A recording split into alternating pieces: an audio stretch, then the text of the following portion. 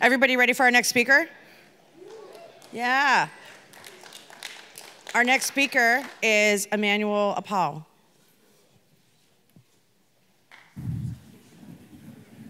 Thanks.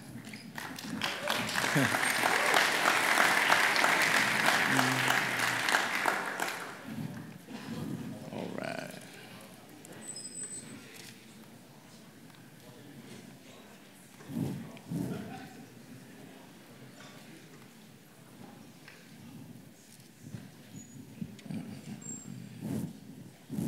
Whoops.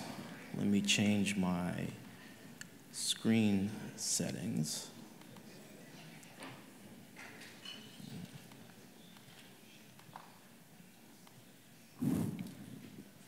All right, that's much better. Cool. So today we're going to talk a little bit about application secret management with AWS. Raise your hands if you feel like your company does a good job in securing your application secrets. All right, not a lot of positivity towards your company's practices, but you know, there's a lot of different ways to handle application secrets, and you know, in the different places that I've worked, see people do it a good way. I've seen some bad practices. For example, just because your secrets are in a private GitHub repo does not necessarily mean that they're secure, but you know, it is at least better than having it in the public repo. So let's talk a little bit about who I am and what I'm going to be doing today. So, as I mentioned earlier, my name is Emmanuel Apau, part of the Black Code Collective. We are selling T-shirts, so if you are a fan of the T-shirt I have on right now, feel free to get one at this URL, and that's my Twitter up there if you feel like listening to some of the rants I have about software development in general. So, why do I care about secret management? For one, you definitely don't want to wake up one morning and there's a headline in the Washington Post, and you see a title like, "Insert name here has left a huge trove of highly sensitive data on exposed servers with the keys to the kingdom." Very sensationalized, but it's never fun to wake up and get a surprise like that, because if there's one thing I've learned about being a site reliability engineer is that I don't like surprises. So I want to talk about a few use cases in which you might manage your secrets. During infrastructure engineering, you can have SSH keys in your secrets, SSL certs, configurations. If you're working with Kubernetes, it might be like your kube config that you might share with like a Jenkins server or something. Application engineering, that would be like API keys and database credentials. Single usage, one-time secret for like, I don't know, if your IT has to send you a password for an account, you can use one-time secret. And then, of course, external service integration like Kubernetes secret syncing. Application secret management is pretty important, especially if you're in a startup and you're about to be bought out. During the due diligence phase, they usually typically come into your company and walk through a list of things that you guys do well and things that you need improvements on. And that handling the secrets always tends to come up. So I definitely want to walk through a few examples on how you could integrate those better using AWS specifically. So just in case you're unaware of what the typical life cycle is or workflow is for a secret, you would have your application that makes a request to a vault. A vault could be all sorts of different options. Your vault is going to take this request, look for the secret, decrypt it, kick it back to your application, and let's say it's a database password, and then your app now has that secret that it can use in a authentication request to that database. Pretty straightforward. The problem is the vault has so many options. If you go in Google right now, what is one of the best secret vaults out there, you're going to get a whole list, get a whole bunch of Medium blog posts on why everyone thinks their solution is the best solution.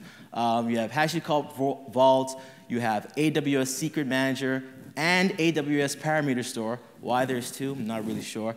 Microsoft Azure, there's Key Vault, there's LastPass, 1Password, even Base64 encoding. Maybe, I don't know. I've seen it before, though. So let's dive into Parameter Store, because that's kind of where I want to focus on today. So let's start with a quick demo on what is Parameter Store and what that looks like.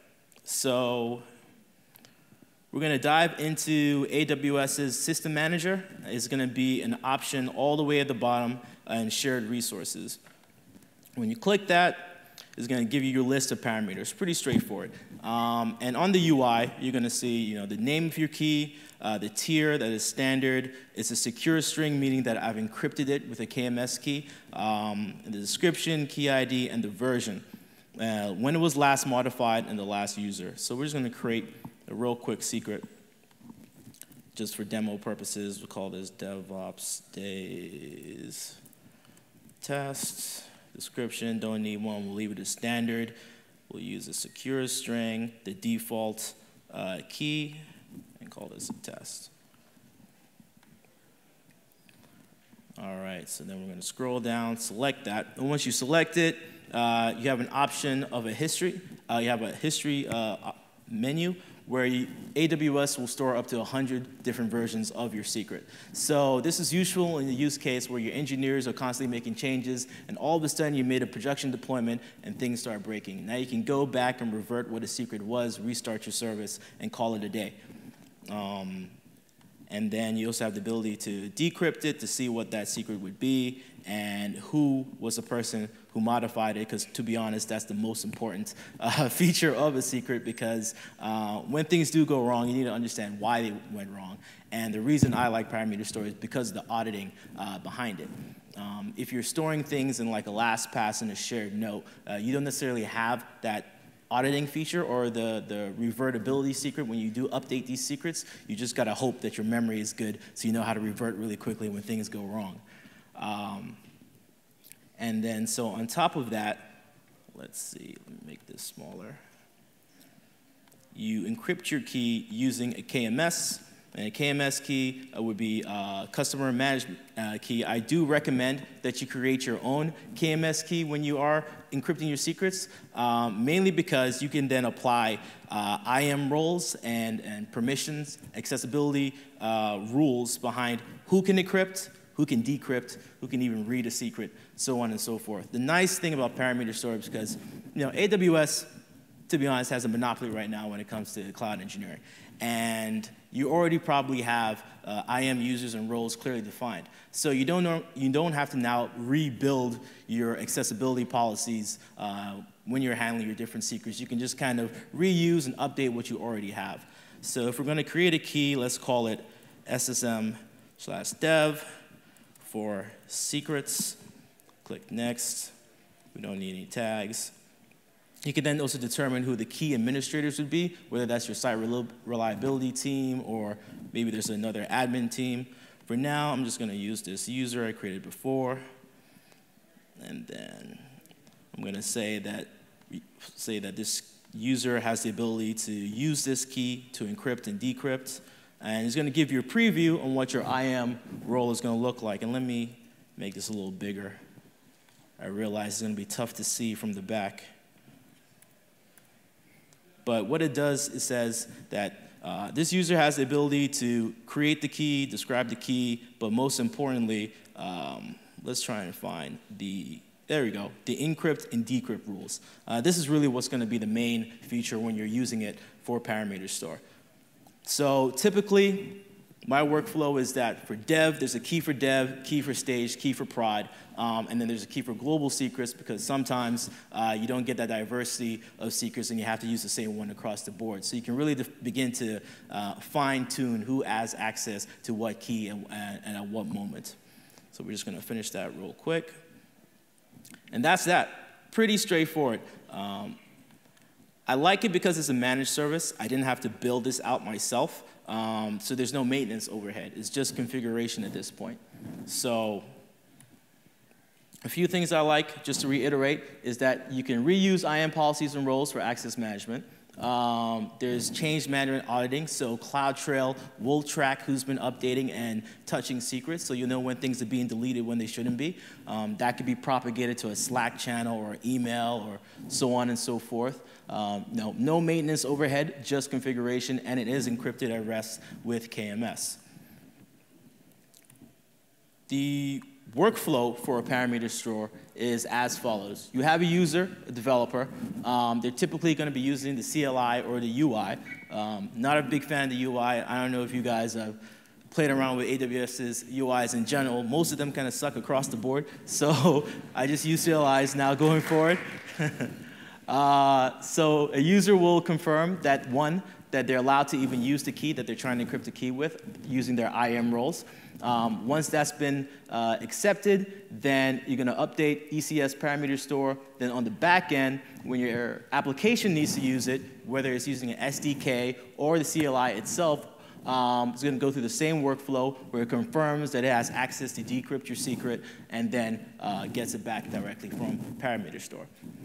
So I wanted to at least give a baseline on what we're going to be talking about in a few more minutes. So does anyone have a question on what they've seen so far? Who is actually even using Parameter Store? OK, all right, so I'm not like, I'm preaching to the choir over here, it seems like. Good stuff. Let's see. So yes, so when I finally got picked to do this talk, I've given this talk once before in February or March, something like that. I was like, OK, cool, I can just come here, use the same slides, call it a day, it's going to be really simple. But one of the great things about our jobs is that technology moves really, really quickly. And a service that you were using maybe 6 months ago might have completely revamped either one, their pricing structure, might have revamped their different features, or even the tools that you were using to interact with a service now becomes outdated because of AWS push. So I was like, all right, let's see what's new with Parameter Store. And I was like, oh, wow, they've introduced advanced parameters. And that was posted on April 25th, which now, as I've realized, has changed completely how I would have initially pitched Parameter Store to you guys because it has pricing concerns. So let's get right into it. What is a standard secret and what is an advanced secret? So standard would be they allow you up to like 10,000 secrets versus 100,000. They have increased the size in which you can store secrets from 4 KB to 8. It's still going to be 100 history values. But now, one of the annoying things about Parameter Store, because there's always cons to these things, is that the transactions per second in AWS would cause you to have API rate limiting if you were accessing secrets in real time for a lot of your applications. So simple example is, let's say during a user flow, your application makes a call to a database in real time. It pulls the secret in real time to authenticate the user. If you scale this across all of your different microservices that access your user table, you're going to hit that API limit pretty quickly. So I guess that was a concern, and people complained about it a lot in their forums, and now they've come up with an advanced secret, which allows you 100 API transactions per second, up to 1,000 API transactions per second. But of course, the difference is always about what is the best price for me. Parameter Store before was pretty much free until AWS came out with a second secret manager called AWS Secret Manager. And I'm going to talk about this a little bit because it is important to understand the differences because they're pretty different products, even though it seems like they're solving the same problem. You would typically use Parameter Store for API keys, possibly database credentials, and miscellaneous key pair values like API keys and so on and so forth. You do get the versioning, you get the history, and you get the CloudTrail auditing. But with Secret Manager, you don't get the versioning, you don't get the history, but it does allow you to rotate your secrets if you happen to be using RDS. This is pretty sweet in the fact that you don't have to glue and pull together your own custom scripts to rotate your secrets if this is a security policy that you need to adhere to. And so with Secret Manager, it's 40 cents per secret per month versus Parameter Store, which is free, but they do charge you on the transactions per second when you do interact with their API. Advanced would be 5 cents per secret. So in this respect, unless you have a reason to rotate passwords for your database or any other use case, Parameter Store is going to be the way to go. You would only use Secret Manager for rotation of secrets. All right, so because we talked a little bit about price, sometimes it's not always easy to understand how much that's truly going to cost for your particular use case. So let's math it out. Assume you have 5,000 parameters, of which 500 are advanced parameters. And let's say you interact with these parameters 24 times a day, equating to about 3.6 million transactions over a 30-day period. And assume you also have the higher throughput. Higher throughput is a new feature they just introduced with advanced parameters. That allows you to use the 100 transactions per second or the 1,000 transactions per second that I spoke about earlier. So when you look at the cost, you're going to pay for the 500 advanced parameters, 5 cents per secret. So that would be 25 bucks. And then the 3.6 million API interactions would be multiplied by 5 cents per 1,000 interactions. So that would equal out to be 18 bucks. So total monthly cost is about 43 bucks. But everyone's use case is going to be different. And as an engineer, this might be pretty important because you might have cost limitations and things like that. So definitely make sure that when you do pick your secret option, do the math behind how much it's going to cost on a monthly basis, and that'll help you determine whether you want to go with a managed service route or whether you want to go with an on-prem or individually built out solution, because there is going to be maintenance overhead. And there's a cost of engineering time to maintain your own personal solution versus using this managed service. Does that weigh out? I don't know. You'd have to figure that out on your own. So now we're going to talk a little bit how you would integrate your secrets into your applications. So you can do this programmatically. As I said earlier, with the example of if your application is going to make database calls in real time, if you're using the SDK in this JavaScript example, you would use ssn.getParameter, make the call to get the key with decryption, but you are going to be subject to that API rate limiting as you scale out your app across your different clusters. Let's say if you're using ECS, you have a dev, stage, and prod cluster. If they're all in the same account, then you're going to be hitting API limits for that one account. So of course, if you're in a better solution and you're taking advantage of a multi-account setup like AWS organizations that they have available, then you might be able to manage that load if your clusters are spread out across different accounts. Then, of course, my personal favorite is on startup. You can store your secret as a global environment variable, and then you wouldn't have to worry about accessing your secret in the middle of an application workflow. On startup, it would make the call to your parameter store and then store them as global environment variables, and then you would just access them as you typically would through the application. And then in a microservice world, if you are using ECS, they have a pretty seamless integration between Parameter Store and ECS task definitions. In your container definition, you would just define in the secrets key, this is my global environment variable that I want to set, and this is its reference to it in Parameter Store, and you would just use the fully qualified ARN to reference that key. Pretty straightforward, happens on startup. Is anyone actually using ECS? Okay, I don't envy you. I just started using ECS from Kubernetes, and it's lacking a lot of features. But I am very happy that they do have this seamless integration with with Parameter Store. So then, of course, if you are using Kubernetes, if you're not familiar, this is what a simple service definition looks like. You would have your spec that provides your container image that you're going to be using, and then your different environment variables. You could have the environment variables in plain text, or you can reference Kubernetes' own secret manager that they have already pre-built. So that secret manager that Kubernetes has also has its own template.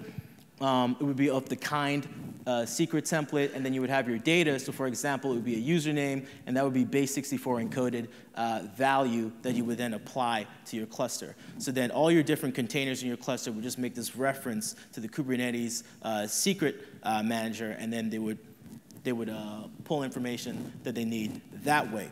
But the thing is, because Kubernetes is kind of an external I guess, feature from AWS, you would have to create that glue between Parameter Store and Kubernetes to kind of sync the secrets from Parameter Store to your Kubernetes secret. All right, so just a few tips. Diversity of secrets per environment is key. You don't want to use the same secrets that you have in dev that you're using in production. I've seen time and time again when devs are developing in their different environments, and now I don't know, they've accidentally committed their .env file to their GitHub repo, and that happens to be public, and now you have production credentials in prod. So definitely diversity of secrets is key. Finely tuned decrypt access roles for admins, developers, and PMs. Share your secret via secure channels. Example, LastPass, not Pastebin. There's been many times I've been browsing Pastebin every now and then and found like developer configurations just chilling in the open. So as an exercise for you guys, I'd be very curious if you took like some developer credentials that you currently have at your company and just Google for it out there and see what you come up with. And if anything, they should thank you that you found a security hole, but don't blame me if they don't. Use temporary credentials where possible.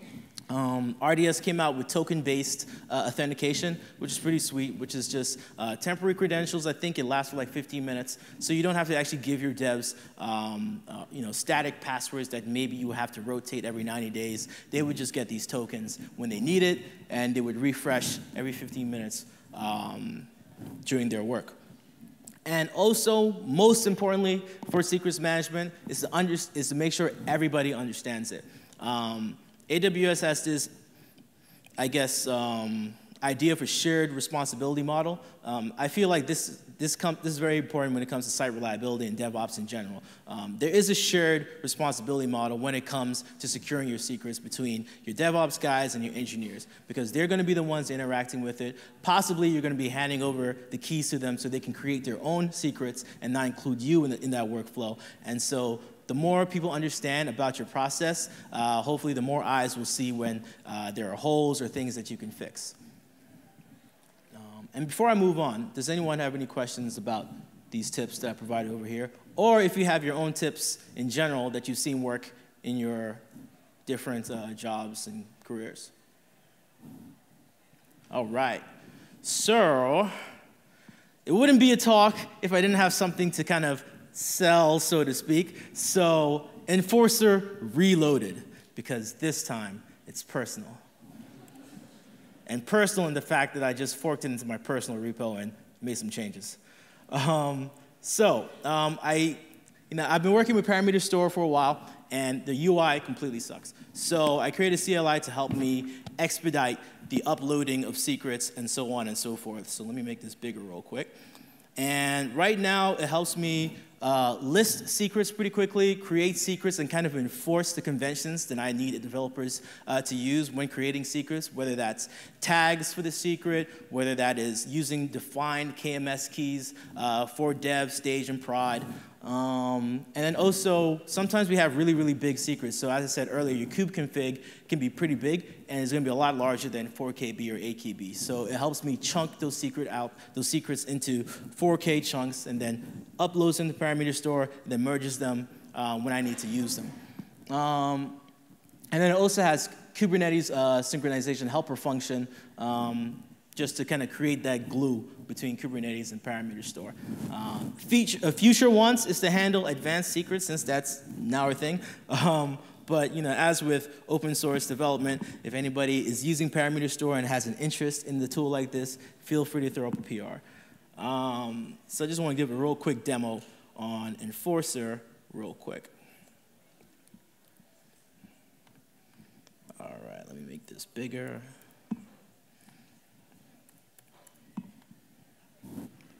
All right, is this good? Can everyone see the terminal? Raise your hands. Perfect. All right, so I'm going to do reloaded, help. It's always the first place you want to start, and just going to show the different features that you can upload, list, show, and then interpolate by taking a Kubernetes secret template and interpolate values. We're just going to do a real simple reload example using my enforcer profile. We're going to use SSM dev. All right. Well, actually, I think I don't need this. Let's see what happens. Let's call this example. Oh, and another important thing about Parameter Store is that the secrets are stored in kind of like a file directory. So you always got to start with a / and then along with the name of your key. So it's kind of like you can create directory buckets for your secrets, so to speak. So example secret test, and then the way this works is you just copy the secret that you want to copy. And then it's going to show me this, yes, yes, yes. It's going to be region US2, profile enforcer, use the KMS key, SSM dev, upload, poof. Pretty straightforward. And now I'm going to show you how it interpolates Kubernetes secret templates.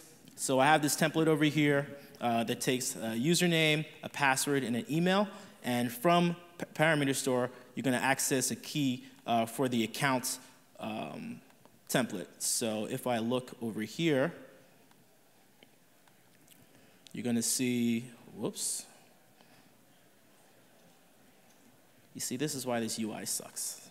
So I'm going to access this key over here, account username, that just happens to have the value username. And it's going to be for the account bucket. So my template is going to be account.yaml. I'm going to use reloaded, interpolate, account YAML with a directory account-d. It's going to be for Kubernetes with a profile enforcer. And you're going to see it spits out a Kubernetes secret template that I can then pipe into a Kubernetes apply and call it a day. And you're going to notice that it base64 encoded the password in the email, but it didn't for the username because I didn't define the pipe base64. Just heads up, in case you're actually storing your secrets already base64 encoded, then you don't have to pipe it into anything. So that is pretty much my spiel. Does anyone have any questions? Okay, there you go. So? Yeah. So if you go to GitHub/cave/enforcer, you'll see I forked it from Upside Travel. That's where I used to work. Yeah, just check it out. My README, I hope, is pretty verbose, but if it's not, you can either hit me up on Twitter and say, hey, your README sucks, you need to improve it, and I'll get to work. Any other questions? All right, and before I close out, I gotta give the obligatory, you know what I mean. We're hiring at Cvent Social Tables. We're looking for engineering managers, lead software engineers, senior site reliability engineers to help me, because I'm the only one right now, and other engineers as well. So check us out. This has been cool. Thanks for listening.